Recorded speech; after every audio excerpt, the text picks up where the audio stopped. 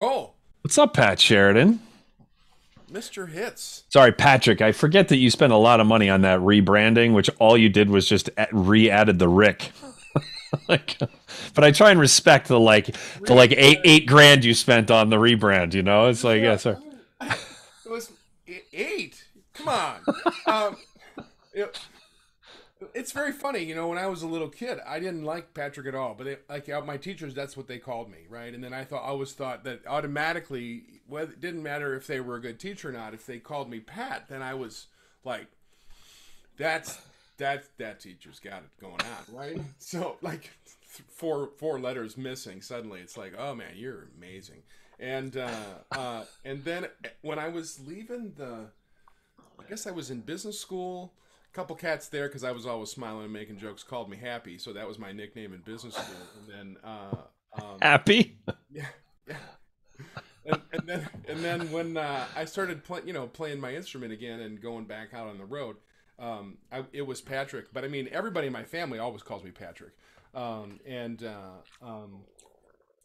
then if people ever ask, I always say, well, my family and my close friends call me Patrick. I said, but honestly, it doesn't really matter. I respond to both, but my favorite is like, hey, Patrick Sheridan. Oh, hey, Pat, nice to meet you. It's like, the automatic, hello, we've just met. I'm going to agree with I I have never introduced myself as Andy to a single person in my life ever in 40 almost 6 years. you. Yeah. There are a lot of people that call me Andy, and I don't really correct them. Like a bunch of people that call me Andy. Never. That's not my name. But there was there. I got two different. I When I was teaching college, I was informal, just like Sam was. Like I didn't need Mister Hits is like is.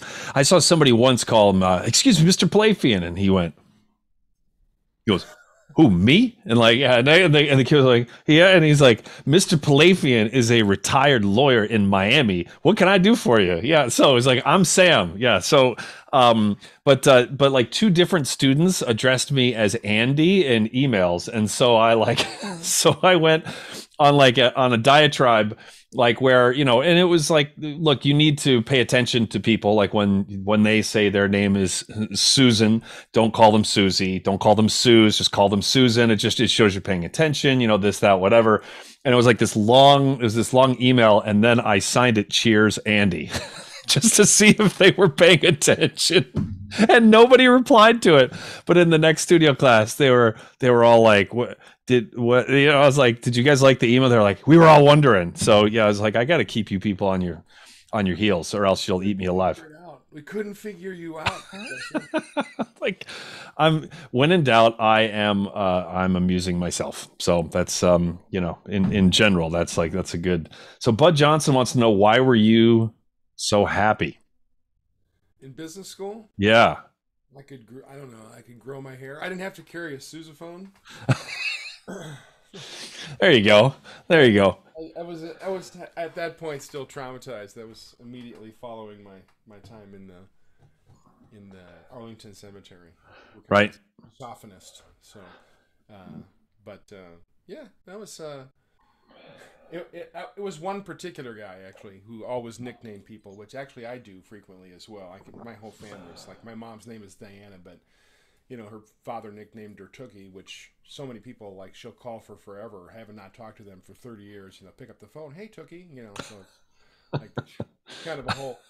I kind of like that around here, right? So, and then I nickname people, or I do exactly that, but not around them. Like, I know several people I use their full name when I see them, but when they're not there, it's always that kind of thing, i.e., Sue's Jackie instead of whatever, so, but, Right. it's just because of, I think, the way I grew up. I called my grandfather Bop. I called my grandmother Grannon, right? My mom was Tookie. And was just, it was like, my father's nickname in high school was Stan, and his name is Michael, right? And that came from a teacher who was like, Michael Sheridan, here, I'm Michael. Hey, nice to meet you, Stan. And he's like, no, it's Michael. And he's like, I got you, Stan. And that's it. Like, all the yearbooks say Stan Sheridan. This thing, so I don't know. That's spectacular. So, Andy, Yeah. I went. We call I you Purple actually because you know our first dog. When you were here, you thought we said when we were saying Harpo, you thought we said Purple. So we let you go for quite a while, actually calling him Purple. So when you're not around, we just call you Purple. I'm fine with that. Oh, I got lots of nicknames. Yeah, which yeah, JD Shaw still calls me the hippie. So which is weird since I was like, I mean, I assume every other member of Boston Brass was always like, do we have the summer tour dates like locked down yet? I need to put in a mail order for fish tickets. You know, it's like I refuse to believe I was the only guy who was constantly The only one like, asking that. yeah, yeah. Because I'm fine. I'll miss any shows I got. But as soon as I put that ticket order in, like your tuba player is no longer available. Yeah, like that's it. We should treat that like like we all had to cancel everything because of the birth of your kid. It's the same kind of thing. So it's not, but it is. So so anyway, the I man purple. That Harpo was awesome. What a great dog. He's a great dog. Yeah. Yeah. And what is your new dog? I don't know how new your new dog is. Herbie. Herbie. Herbie. We've had him a little over a year and a half, and he's going to be 2. He'll be 2 this summer. So There you go. yeah, he's a Woodle. He's a Wheaton and a miniature poodle mix. There you go. Big pile of fur and sleeping. It's pretty much his end. A big pile of fur and sleeping. That sounds like Palafian in like the early 70s. So, yeah. I'm told, pre-Annie album. So, by the way, do you know the Annie album, the album artwork on that is like photos, but it's also cartoons like drawn around the photos. And there was a little bit of a brouhaha within the band because on the back there was like coming out of somebody's bell. There was lines like that were showing like sound coming out of a bell. But one of the trumpet players, it might have been Rolf, thought it made it look like the lines were coming out of his butt. So he thought that the album art made it look like he had just passed gas. So he was very upset, and Sam had to put out that fire. So, yeah. Now I wasn't there, but Sam told me that story. So yeah, because I was commenting because he used to have it all up on his wall, and just every once in a while you just get some small nugget of a story out of him that I had not procured in the previous decade. So that was always fun. Yeah, I mean that's amazing. The Boston Fire Department didn't give him like an honorary helmet and a coat when he left the band. It's like, hey, thanks for putting out all the fires for all those years. Now that's funny. So you have got I'm really, really, really excited about this. The Brass Gym. You're doing a 5-day online clinic, June 14th to 18th. Give us, I want to give you a chance to plug it, but I want you to actually tell us about each day quickly, because I think that the sequence is fascinating to me as a player and as a teacher. I'm super excited. Sure. Well, I mean, I think the thing that, if you go to the gym and you work out, right, and you just like come into the place, you get a membership. Dude, where you at? No, I'm saying like, what, do I look like I went? I didn't mean you. I mean you out there. All right. You're like, you're teaching a 4th grade, and you're like, so how when you're like really in deep on making a sourdough, loaf, and like it's like your analogy, and the kid's like, what is he talking about, mommy? Like, yeah. Like first 5 notes. Man, when you're doing AP Calc stuff, when you're going to Proctor the exam, it's like Proctor. I said Proctor, Mom. What's Proctor?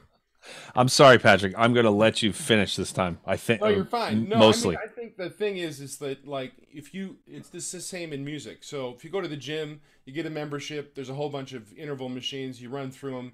You get some benefit because you're not sitting on the couch with like ketchup in your belly button eating fries by the pound.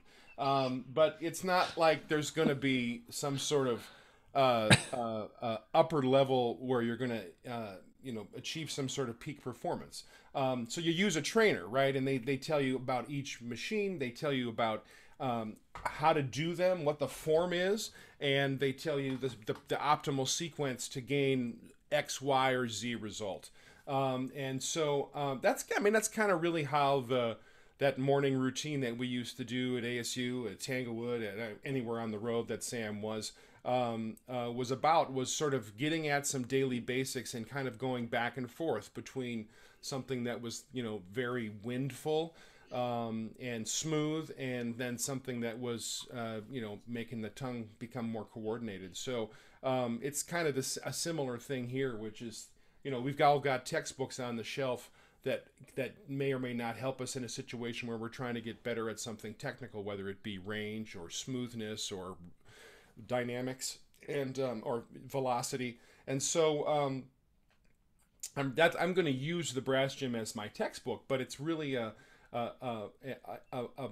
look into how I go about, and Sam went about his daily basics routine, right? I'm thinking the warm-up's about that long, but the basics thing, it should be every day, and then you just apply that to all of your musical situations. So I'm going to start on day one on Monday. Everything's going to be at 9 o'clock Pacific, which is nice and cool in the afternoon in England, and it's 6 p.m. in Spain and in Italy, so everybody can sort of tune in. And it'll be in an archive for those that'll be sleeping in Asia when this is going live. But day one, I'm going to just talk about sort of making sure that self-care is a part of your awareness when you're practicing in the practice room. So sort of paying attention to what's in your head. If we're going to get to a place where the music is the only thing flowing through our brain, we have to practice making sure that we're not practicing things like self-hate and judgment in the practice room. So I'm going to talk about practice room laws, basically. I'm going to do some stuff about breathing, and do some stuff about buzzing, which is really, for me, ear work.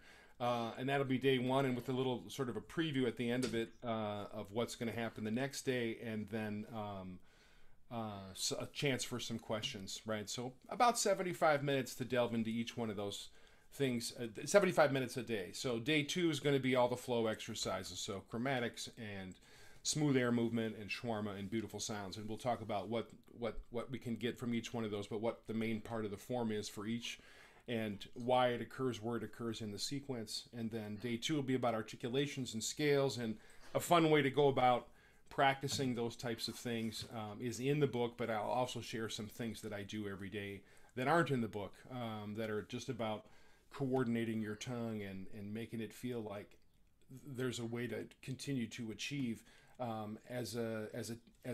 in velocity wherever you might need it. So nice. I'm still chasing all those types of things. I'm still trying to move the tempo up in every type of tonguing that I do, single, double, and triple.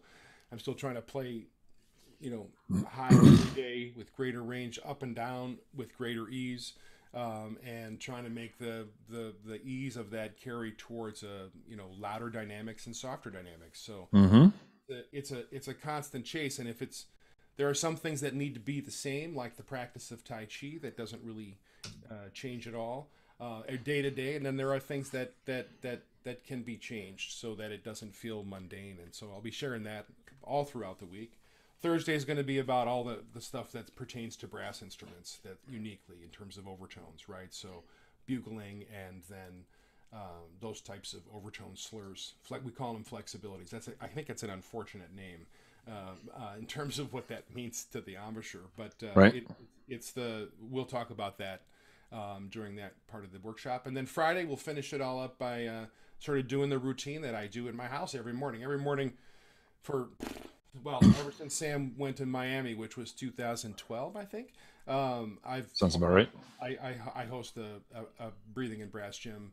It's like coffees at 7:20, and 7:30 we get going, and we breathe for about 15-20 minutes, and then we do the brass gym till about 9 o'clock. And the cats that are in the Phoenix Symphony get in the car during a normal season and run downtown for their 10 o'clock rehearsal. And for me, it's a great thing to have, because the nice thing about doing it with people is the community of it, the sort of like hanging out by the water fountain at work kind of a thing, where you sort of share a lot, but it's also it adds the community of entering and exiting together, and ensemble and intonation. So that's what we'll do Friday. Is I'll have some of the guys from the symphony with me, and we're going to do the routine like we normally do for an hour and a half, and with a little Q&A, and then we're going to meet later on Friday afternoon at 4 o'clock Pacific my time. So this will it'll be in the morning, I guess, for mid-afternoon for folks in Asia, and then the Europeans. Well, the Spanish will just be going to tapas at that point. Look at you! Look at you flexing your time zone knowledge. You know, it'd be super late. It's like 2 a.m. for them. They're just like getting ready to eat. Yeah. Oh, I love Spain. Oh, yeah, me too. Oh. And we're just gonna do a hangout, kind of like this, with everybody, and do a Q&A and a wrap up about what went well and what we need to be talking about going for the future. So it's awesome. We're gonna use the brass gym as a template, but really it's it's just like, this is how I practice every day, and that's which is you can use it for anything. Use it for the Arbin book. Use it for the Blazevich book. Use it for how you would like to design your own basics routine, and whether you use our textbook or not, and you get a free digital copy of it if you come to the camp, so you don't have to worry about picking it up. So that's awesome. Kind of what I'm hoping for, because when I go to use those any kind of other brass or woodwind method book or etude book, those are the things that I think about when I do my basics routine, are the things that I'm trying to implement when I'm playing any kind of manual like that, or taking a student through the same sort of development process. Right. And I don't know if Pat knows this yet, but I'm actually going to be on each day. I'm going to just be his hype man. So every once in a while I'm just going to be like, yeah. And then I'll put the camera back off. It'd be perfect. This was 21 years ago, 20 years ago.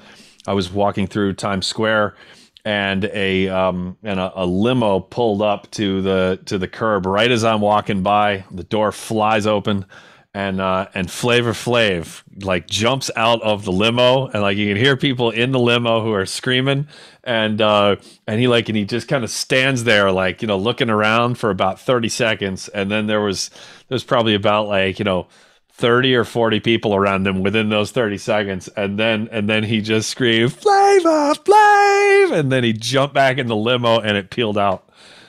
That was it. It was a very New York moment. So there for it. Yeah. Well, and Times Square is something to avoid at absolutely all costs. But it paid out that night. So yeah, it was good stuff. Boy, I can't wait I think it's going to be great for you to talk that much in depth about not just what you do and how you do it, but why you do it. I think that's like where the real value is going to be, where it's just kind of, and I'm lucky because I'm friends with you. So I've gotten to pick your brain about a lot of this stuff. Not in this kind of an organized, like extended way. I've never heard you talk about all this for over an hour for 5 straight days, with like an end goal in mind and the whole thing. But Monday we'll breathe, and we'll play every day in the middle, and at the end there'll be opportunities. I'll just put the click on and it's great and do what I've been doing. So I'm excited for it. I hope lots of people show up, whether they've used the textbook or not, or if they have. I mean, I've had several folks, Bud being one of them, Johnson, that have zoomed in throughout the course of the pandemic for the morning sessions. And cool. They're like, every once in a while, one of the guys in the room will ask me a question, and I'll get off on a little bit of a thing that's pedagogical instead of talking about photography or bread, or pickles, right? And guys that have seen it for a lot, like Bud spent a whole week at a camp with me years and years ago. Yes, I always say the same thing. Even my wife says the same thing. Like, man, every time you sort of get into it, I hear something new. I hear something different. So yeah, I hope people come hang out, and it'll be interactive with your instrument Tuesday through Friday, and interactive with your lungs on Monday. So. That's awesome. Good stuff. And Patrick is joining me on Inside the Practice Room on June 1st at 8 p.m. Eastern. We are going to, which I'll throw the link in here. This is new enough. We've been talking about it. I was like, I should actually probably pin him down before we have this chat. So then I texted him like 10 minutes ago, and then he didn't respond. So then 9 minutes ago, I was like, hey man, answer me. Don't big time me. Answer me. But yeah, it's going to be great. I can't wait to dig in. So far, there's been 2, Jeff Nelson, the Canadian Brass, and Michael Sachs, the Cleveland Orchestra. And both of them have, I got an amazing amazing quote from Catherine Williams, who is a horn player and who is a middle school band director.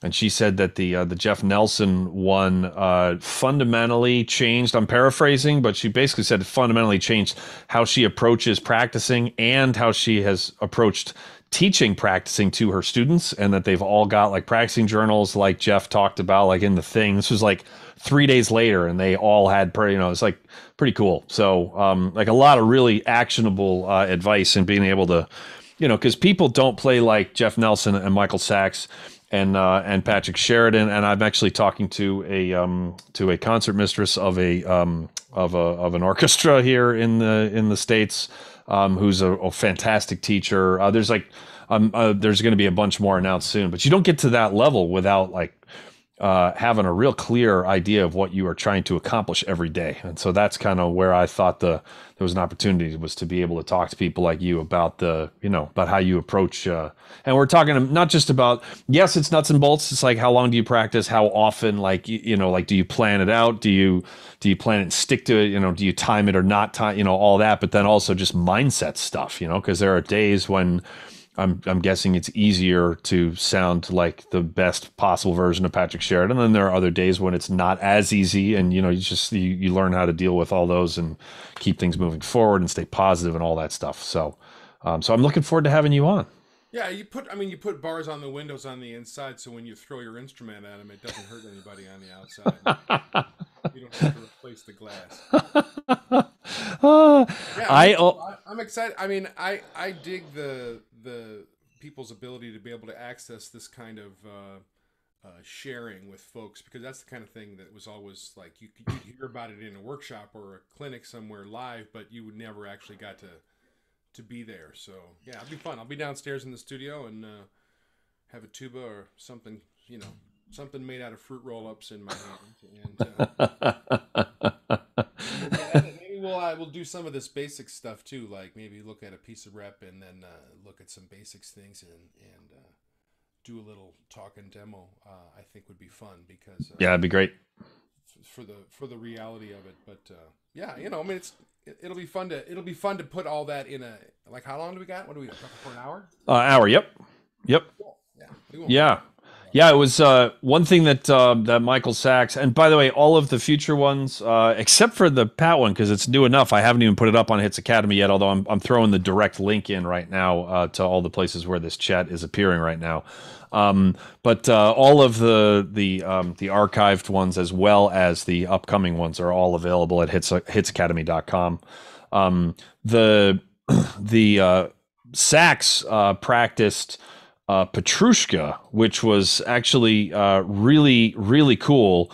And the reason it was really cool was because, like, I mean, like, I don't care about practicing the trumpet solo in Petrushka. I mean, because I've never played it. I'm sure I have played it on a trumpet at a party many years ago.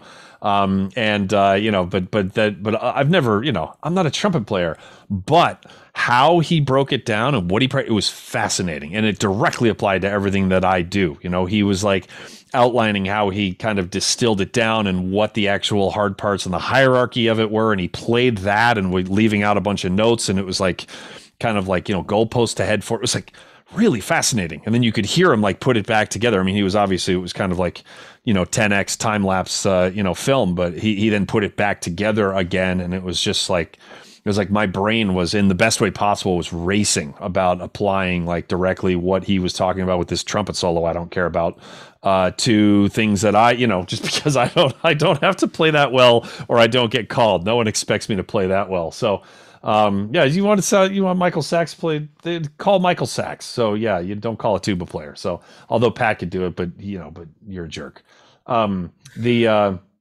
I do love that you sent me many years ago. You sent me your ripping version of Happy Birthday on my birthday, but you don't speak and you don't say Happy Birthday to someone. So now I can send that to people and just conveniently like not. Use it. Yeah, man. They're like, wow, you've been practicing it. I'm like, yes, I have. That comes back to me. I wonder if I'll recognize it. Oh goodness. We had some takeout, and we were having with my mom, and we were probably several glasses of fermented grape juice into the evening, and then she's like, "Hey, where's my shrimp sushi?" And I was like, "You ate that already." And she goes, "Oh, I wonder how it was."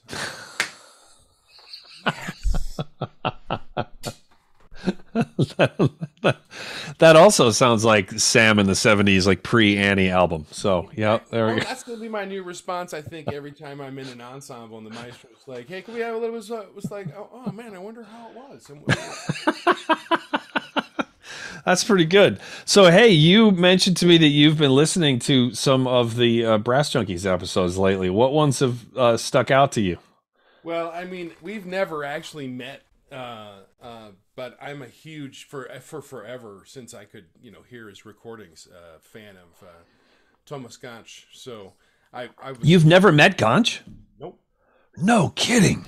No, no. When the band Huh. when they were in the U.S. and I was teaching at UCLA, and the students did the whole thing, and they sold out the whole Schoenberg Hall when they came to UCLA. It was a super cool experience. I was typical. I was on the road somewhere else touring. So Oh. I missed the only really I think the only chance I really had for us to cross paths on the normal touring. We're either on opposite seasons, right, or I'm following them around, right? I'm like 6 or 8 months behind them. You two could have been separated at birth. Yeah, he's Yeah. hilarious. And those Yeah. right at the very beginning, Gauntlet home, the very beginning of the pandemic. I mean, I sit here Saturday morning and put the thing on and repost it to Facebook and tune Yeah. in to see what was going to be. And then week to week, it was a new topic. So I'm a huge fan of his. So I Yeah. was interested to hear the range of serious information as well as the the flip side of his Duck Dynasty that he's got going on, man. It is hard. Yeah. Speaking of which, my hair is being like extra spectacular tonight. Yeah. There. Whoa, look at that. That's good. I rarely ever look at it. I'm getting my first like real haircut. I need to. Well, the problem is I'm now ready. Like I'm all vaccinated. But yeah, I just need to schedule it, and I just haven't. Because it's like that. I'm always like I should do that, and then I do something else. But it's getting very close to the length where it will annoy the crap out of me, and then I will very quickly. And then after like a year and a half, I'm gonna call my the woman who cuts my hair and gonna be like, "Can you fit me in like the next 45 minutes?" she'll be like, first of all, you're alive. Like, second of all, you live almost that far away, so you need to leave like now. Like, okay, yeah, sure. I'll cancel this person who's been coming every month. The other one that was most recent that you guys did that I just thought was superb was the Nikki Cash Yeah, podcast. That was awesome. That was powerful. It was very powerful, and I'm always having worked with folks that have a variety of issues with their embouchure or chops for whatever instrument they play. I'm always really happy or thankful. I guess thankful is the better word. When someone that's had a lot of trouble is willing to share their story that transparently, that clearly, because most of the folks that walk through the door are still, even though they know that they have a couple names that they've heard that have had whatever they have, they don't have any idea that they're sometimes were played in an orchestra with them or went to college with them or whatever, or even that like someone who's not in a professional capacity yet looks at the types of achievement that some of these folks have had from the various, pretty much every major orchestra. Someone's had trouble, and so I was really grateful that she was willing to share her story, and you guys were awesome. You were awesome with her and about her. So that was awesome, and it was it was a huge pivot for, it's like we're seeing Robin Williams on stage doing stand up for forever, and then all of a sudden he appears as a serial killer, and then it was like, was that kind of flip from you and Lance? I was like, whoa, what? Nothing junky about this. Anyway, I thought it was kudos to you guys, and my virtual thanks to Nikki for her willingness to do that. That was awesome. Yeah, agreed. It really is. Well, there are people who have opinions about absolutely everything, including things they shouldn't, but I would never have an opinion in anyone's direction ever that they should be more upfront about an injury or about difficulties or anything. I'm just really, like you just said, I'm just really appreciative when people, Colin Williams, I don't know if you've heard that one with us from a number of years ago, and he obviously was able to come through, and now sounds like Colin Williams still. But he's really, I remember because I played in youth orchestra with Colin, so it was like, hey, want to have you on? He was like, great, this is going to be a blast. We did a bunch of stupid things together in high school, which we actually didn't talk about, but we knew it was going to be fun because we could remember those things and smile and then not share about them.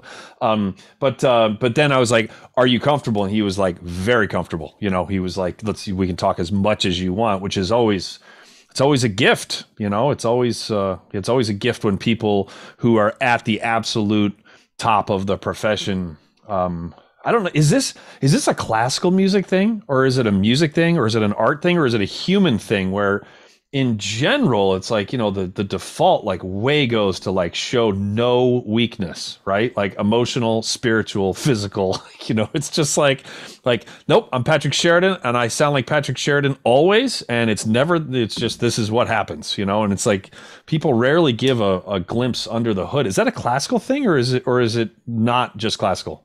I don't, I have not seen anybody firsthand, but I know people only one degree of separation apart that know people with a variety of task specific dystonias that affect small motor control about a lot of things, like with their hands, like watchmakers and Hmm. crafts, any sort of trade work that involves that type of work.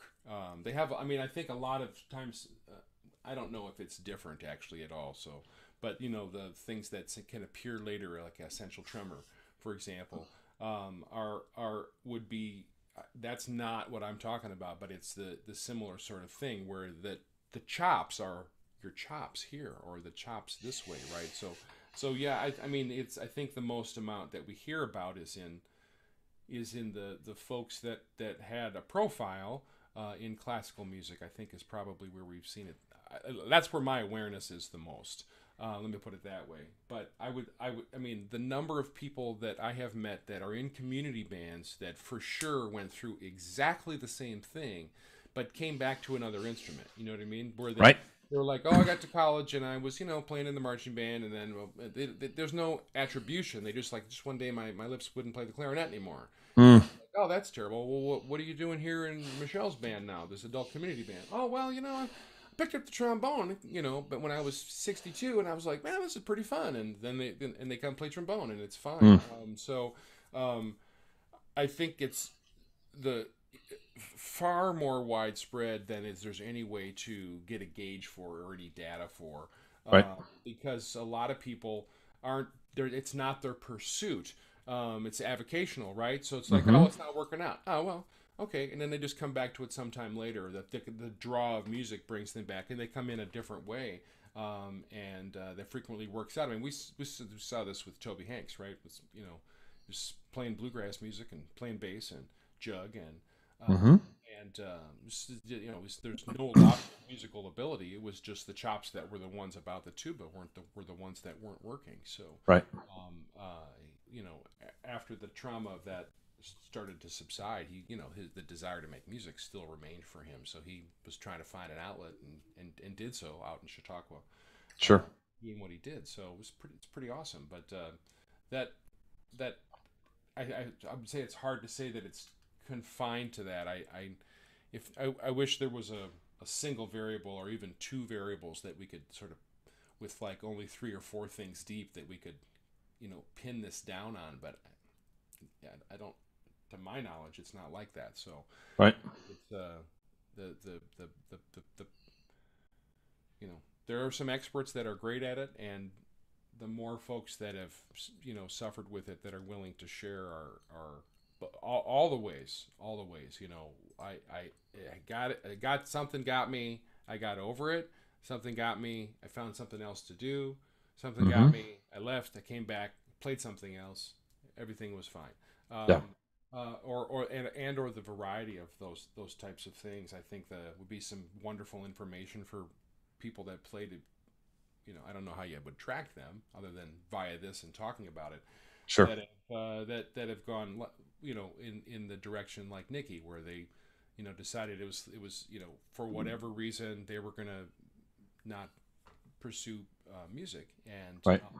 and so then what they're doing, and she talked about it a little bit, and it was like, which the message that I distilled from that, if I was doing a video, I'd be putting underneath there, like it's like there's life after this. It's like you got Yeah. a beautiful family and cool opportunities and living in another beautiful place, and she's still laughing her ass off, like she's still like got a great giggle. So there's still, for whatever darkness remains for her and those like her, there was a beautiful example of being able to concentrate on things that brought her joy.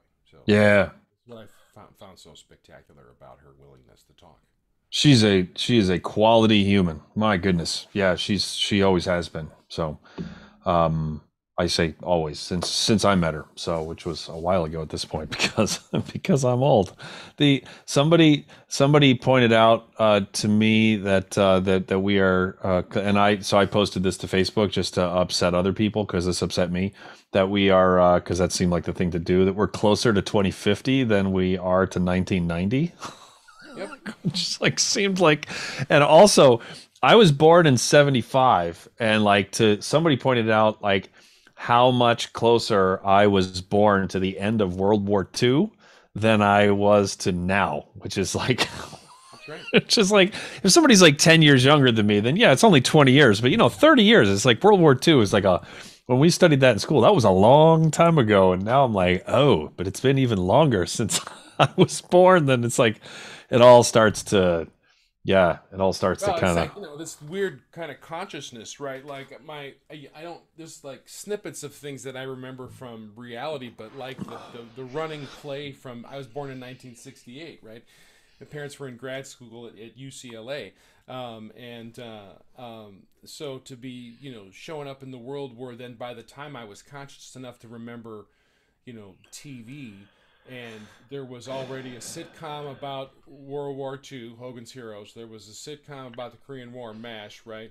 And then there were starting to be these reality depictions, Apocalypse Now, of the Vietnam War, which was ending when I was as a kid, and then then living next door and down the street from a variety of veterans that suffered a variety of traumas from that. So it was like this weird play of things, and then it's like, because of where we're directed in the media, it seems like it's way in the background, even though it's not. yeah. Of the last 20 years, but yeah, it was like, that those wars weren't that long ago, and there were full blown, like, let's look at it through the eye of a sitcom, so it's not so horrific what we and they and everybody did, so, Yeah. pretty wild. And that John, was like from Tom and Jerry right into Hogan's Heroes for me in my brain. It's like, it's like a cat and a mouse chasing each other, trying to hide in a tree stump from the. Jonathan Dorn says, "Love your playing and humor." He might be talking to me, but I think he's talking to you. I'm pretty sure he's talking to you. Yeah. Thank you, Jonathan. Thank you. Yeah. I'm humorous. I'm glad you think it's funny. The and let's see here. Ellen. Ellen said a lot. So she says that you and Gonch need to meet because it would be epic. Musical genius smartasses unite. Oh man, Oh. I would love to play sousaphone for him in the back of a Yeah. a jazz group. That'd be an honor. It would be. Yeah.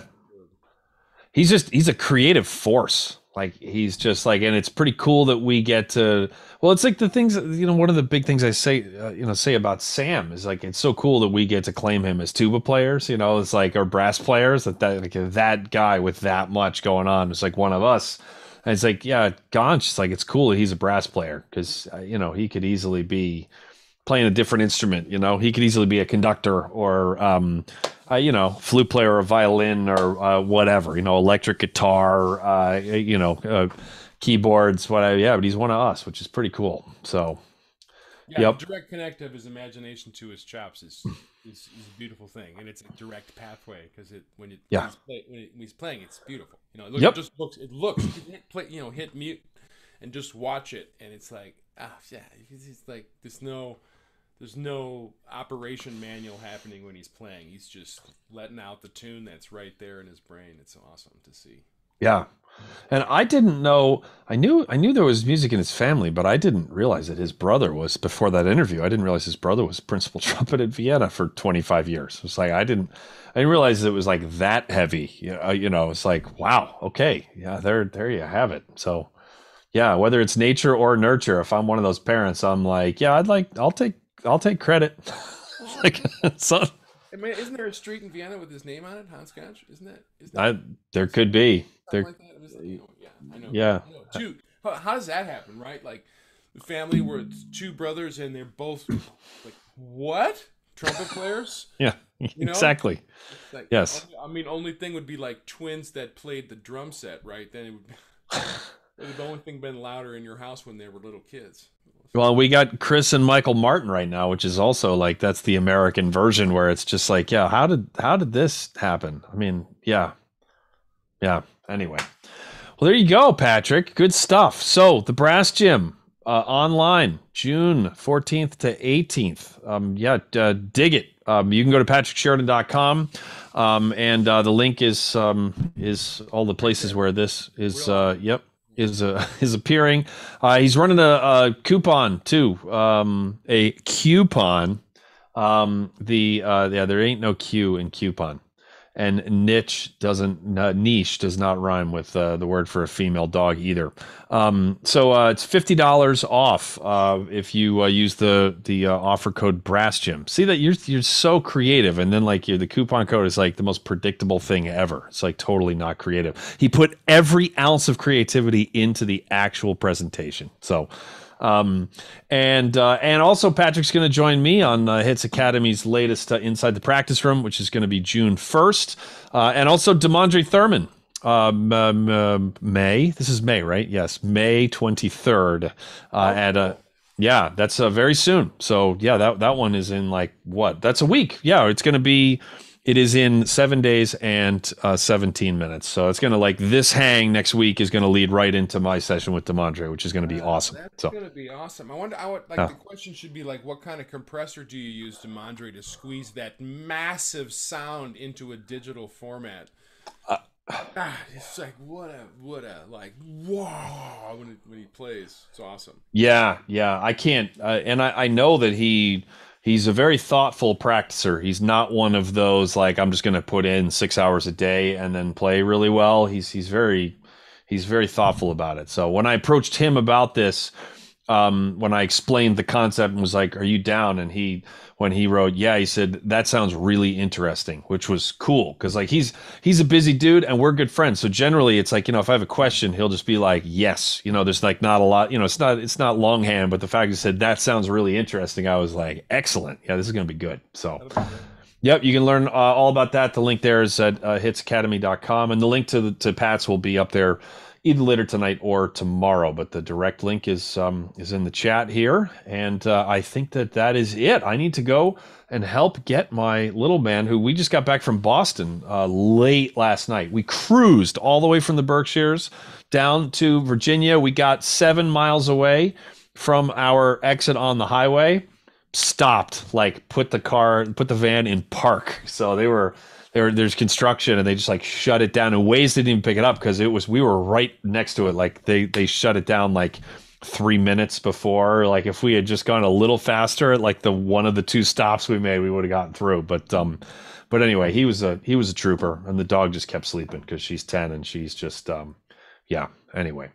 But we're home. But this is his metro area. This is his first like normal night home in like 9 nights, so I got to go and lend a hand in case things are going sideways. So yeah. So ladies and gentlemen, Patrick Sheridan. Yeah, Patrick Sheridan. And all right, and That is yes. Please hold your applause for the end. Oh wait, no, you weren't doing that. This is the end. It was just that no one was applauding. there's a fine line there. So anyway, all right. Thank you everyone for listening, and we.